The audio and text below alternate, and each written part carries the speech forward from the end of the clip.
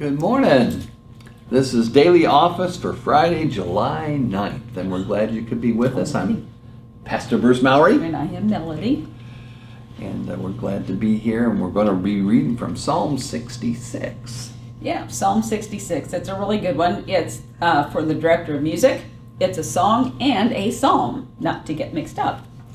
Shout for joy to God, all the earth. Sing the glory of his name and make his praise glorious. Say to God, how awesome are your deeds. So great is your power that your enemies cringe before you. All the earth bows down to you. They sing praise to you. They sing the praises of your name. Come and see what God has done, his awesome deeds for mankind. He turned the sea into dry land, and they passed through the waters on foot.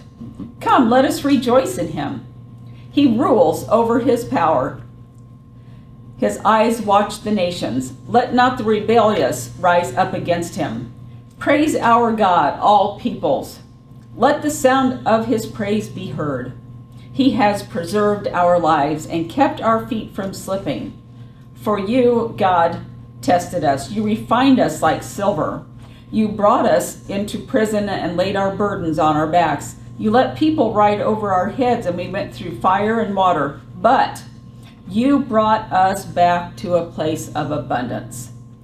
I will come to your temple with burnt offerings and fulfill my vows to you. Vows my lips promised and my mouth spoke when I was in trouble. I will sacrifice fat animals to you and an offering of rams. I will offer bulls and goats. Come and hear, all of you who fear God. Let me tell you what he has done for me. I cried out to him with my mouth. His praise was on my tongue.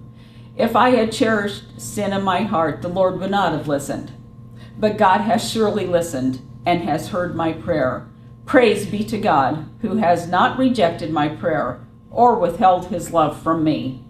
These are the words of God for the people of God, and all God's people said. Thanks be to God, especially for getting us out of the muck and mire. Well, this is a Thanksgiving song. How could you tell? I mean, it was all about praise. And they don't think it was for any special occasion. It was just sort of a general, everyday application psalm. I don't know. He said, let me tell you what he's done for me. But that's just what it said. It wasn't for a holiday or anything like that. No. I think it was just he was trying to get people to you know, the ones that are down and out at the moment. Sunday's coming. Yeah, and if you look at it, there's like three sections. The first section is sort of on creation and how great God is.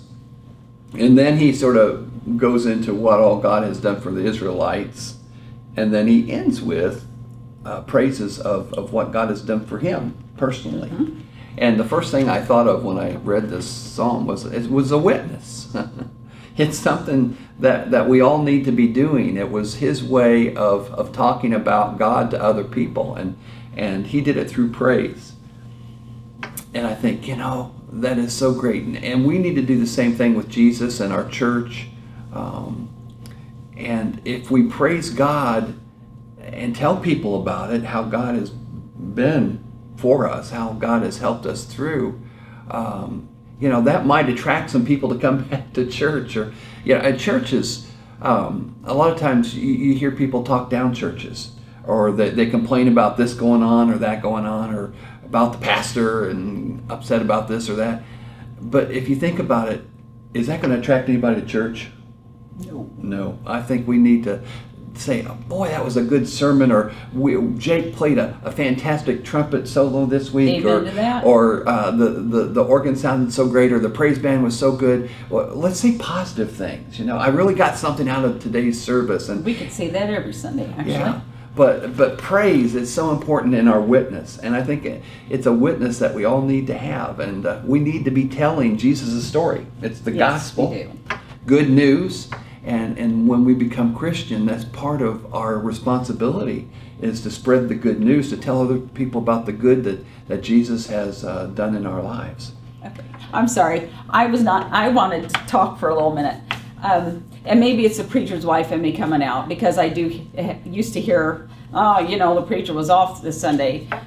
I I think if we pray about it before we come to church, please God, let me get something out of the service. Whether you like the pastor or not, or whether you agree with all that we are for, the love of Jesus and the love of God is still here. It will always be here. And you can just, you can get something out of every single service that you attend. Something positive. Yes, something positive. God will always put something on your heart if you let him. That's all I wanted Amen. to say. I'm sorry. That's all right. Okay. So we're going to sing for you then. Yeah.